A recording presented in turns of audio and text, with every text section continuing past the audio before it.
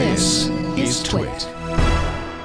Let's talk about the Apple SIM. Apple rolled out but did not announce at its event a new SIM card called the Apple SIM. According to a statement buried at the bottom of one of its iPad web pages, the Apple SIM gives users the flexibility to choose from a variety of short-term carrier plans. In other words, a single SIM can be used on AT&T or Sprint, and the choice can be made by the user by simply selecting the carrier from a dialog box.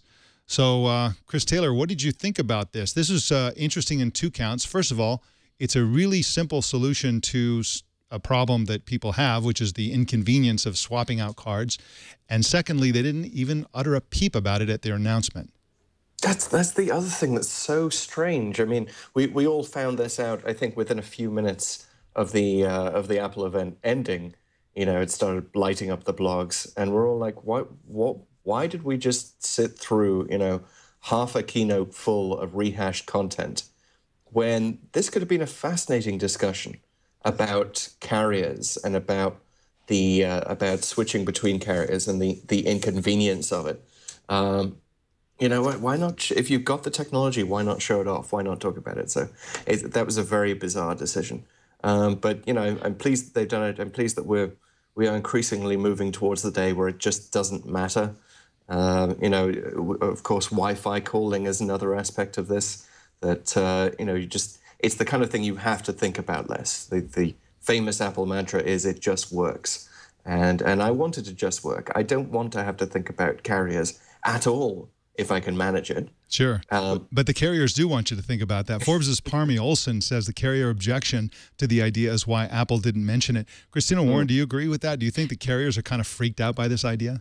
Oh, absolutely. No, I was going to say there's a very simple reason why they didn't mention it and they buried it, and that's because they don't want to piss off their carrier partners. And Apple, I mean, this is one of those things, you know, they go against the grain and they can piss off a lot of people, but when it comes down to it, they know not to go over the line. And making a comment like, oh, it'll be so easy to switch to another carrier. I mean, John Legere, who I love him. He's my favorite CEO from T-Mobile, would probably be thrilled if they said something like that because you know, he could play it up. But I think that obviously Verizon, AT&T, Sprint would not be. And I also think that's probably why it doesn't work on Verizon. I'm not sure if that's a technical challenge. Technically, they could, you know, make it work just for the LTE side, for the SIM side, but it wouldn't have the drop downs to CDMA.